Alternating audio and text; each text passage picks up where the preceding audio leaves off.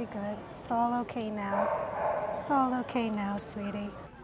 They were bred in a facility in Virginia to be sold for animal testing. And now a local humane society is joining organizations across the country in rescuing some 4,000 beagles from heartbreaking conditions, hoping to find them loving homes. In May, the Department of Justice sued the company in Vigo, alleging a slew of Animal Welfare Act violations. Now, here's what inspectors reported. Dogs were being killed instead of receiving care for easily treatable ailments.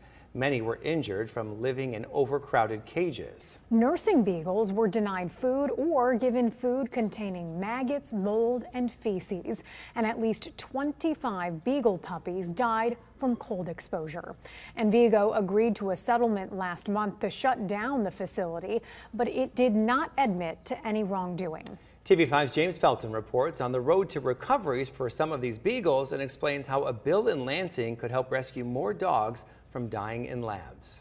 Never touched grass, never experienced life outside of a cage. Beth Wellman talking about these beagles rescued from a research facility in Virginia. The Humane Society of Midland County Shelter Director tells us the male dogs, who are 7 to 9 months old, are available for foster to adopt. That means beagles can go home, but the HSOMC finishes taking care of their medical needs instead of sitting in the shelter for weeks. They desperately deserve to be into homes and start living their lives. And Wellman tells me there are beagles being used for research right here in Michigan.